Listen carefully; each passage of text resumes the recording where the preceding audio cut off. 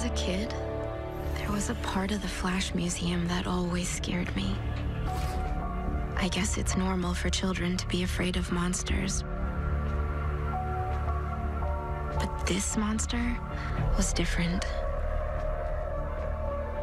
No one knows where he came from, how he got his powers, who he is.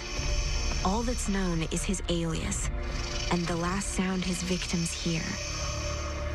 But that's not what makes him scary. What makes him scary is you never catch him.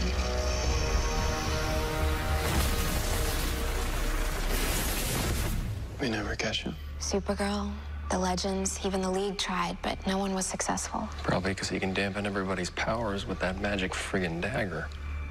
Not all superheroes are metahumans, though. What about Green Arrow? Yeah, he tried to once, but...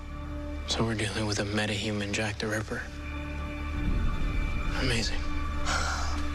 What else do you know about him? Just that he's early. What do you mean he's early? In my history, Cicada's first victim was a metahuman named Floyd Belkin, and he never killed Gridlock or Block. They're completely different victims. Because the timeline changed. Yeah, and now they're both dead. Because of me. Okay, there's no telling the ripple effect of this change or what kind of future Nora's gonna return to. We gotta catch this guy fast. You mean catch the guy that future us can't catch? Right. I thought beating the Thinker was hard.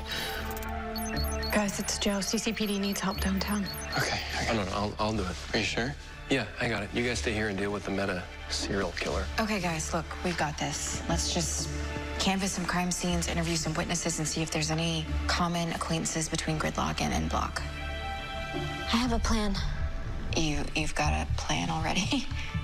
I know how to fix this.